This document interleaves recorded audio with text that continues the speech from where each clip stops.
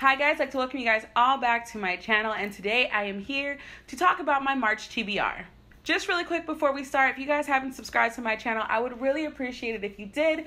This is a channel that is as diverse as my mind, and I bring to you books, movies, Harry Potter, nerd stuff, clothes, weight loss, anything of that matter. It's all on my channel, so if you guys want to see any of that, please check down below and subscribe. Again, thank you guys so much. So let's get into these books. Now, if you guys checked out my February reads, which I will, of course, link down below for you guys to check out and probably put an eye up there.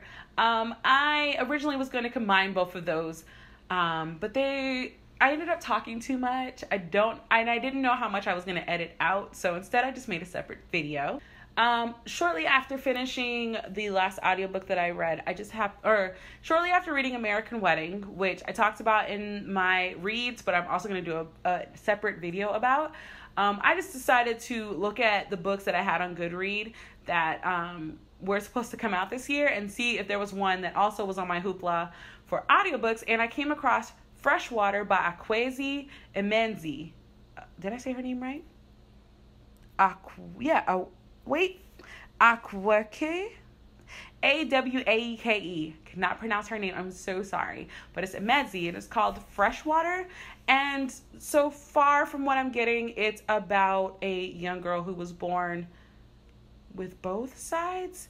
Look, it's so confusing right now. I can't even give you guys like a description of what it's about. So check my blog. I will have been able to give you a better description or like a synopsis of the book there. But right now I'm 15 minutes in, and it's weird. The best thing is, though, it is read by the author, so that's pretty cool because I don't have to worry about trying to pronounce some of the things that I know I would have difficulty pronouncing.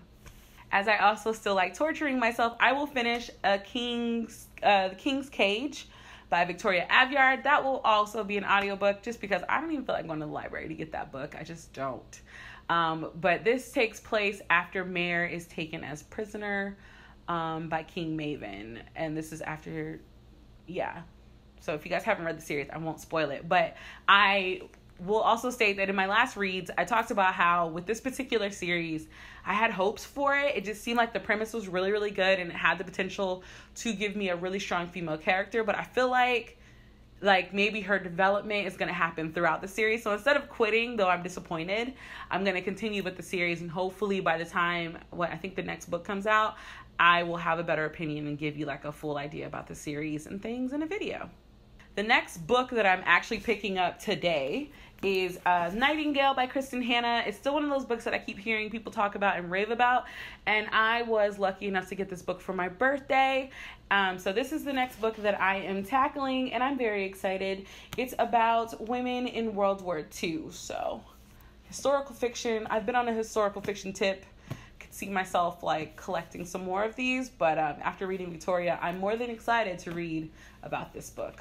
The next book on my March TBR list is a book that is actually on pre-order, and it is Children of Blood and Bones, Legacy of Orisa #1 by Tome Adeyemi, and it is a book I've already talked about, I think, a bajillion times already, if not just on my Snapchat, on here as well, and I really don't know what the premise of this story is. I chose not to look it up, but it's been receiving a lot of accolades and stuff as like a pre-thing, and it comes out March 6th. So I should be getting the book because I ordered it off Amazon. I should be getting it March 7th. So hopefully I'm done with Nightingale by then so that I can jump right into that book because I am so excited to read it. The next book on my TBR is another book that I got for my birthday, and it is Timekeeper by Tara Sim. It's, again, like I said before, Victorian, Timekeeper, clockwork, steampunk. It gives me all of that vibe, and I really like the cover, and this is going to sound ridiculous, but I was in Barnes & Noble today looking for a book, and I saw The Chainbreakers, which is the second book, and the cover looks so pretty, y'all, so I feel like I'm going to have to continue with paperback because the covers are really pretty, but I want them to be uniform when I get them. So since I already have this book, I want to get the next one, so I got to read the first book to see if it's worth actually investing in, but yeah, Timekeeper. The next book that I'm reading is more of like a self-help business kind of book, and it is SOAR. I forgot the full title, but it's by T.D. Jakes. I watched a Breakfast Club interview where he was talking about this book.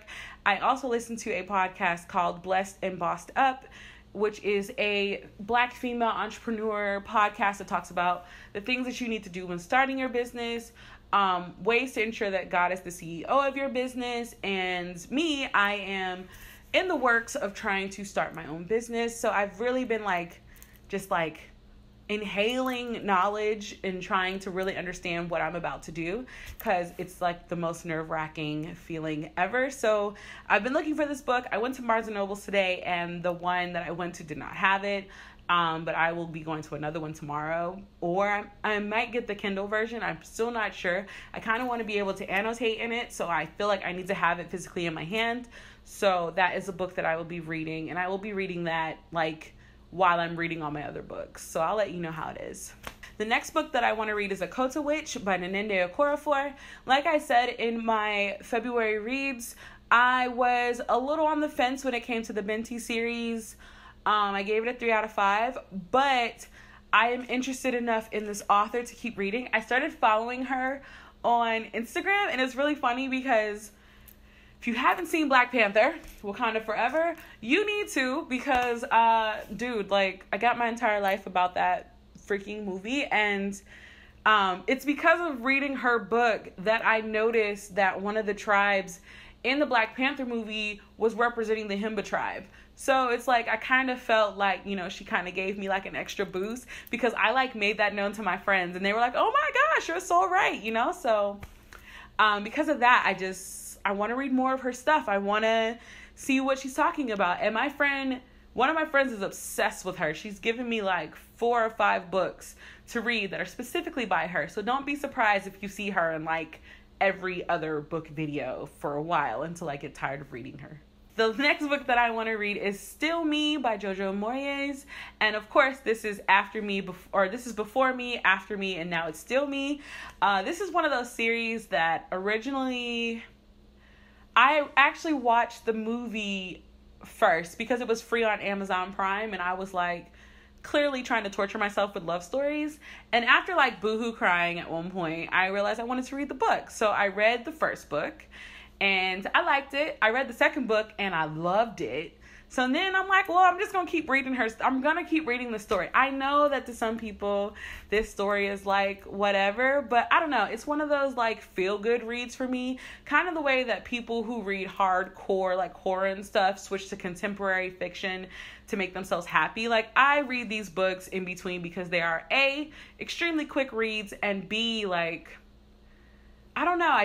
They make me feel good. Even when the bad stuff is happening in the book, it makes me feel good when I read them. So I'm going to read that too. Okay, guys. So that is the end of my March TBR. My question to you guys is, which do you like better? Do you like hardcover, paperback, or Kindle? I would like to know, because I've been having this debate with someone and we are at an impasse because Kindle, you can hold all the books, but books you can actually hold. You know what I mean? So I'm asking that question to you guys. Let me know down below in the comments section. Again, thank you guys so much for checking out my channel. For those who are wondering, this is Colored Rain Blue Dragon. I will link the video down below where I did swatch videos for that. And until the next time, guys, bye.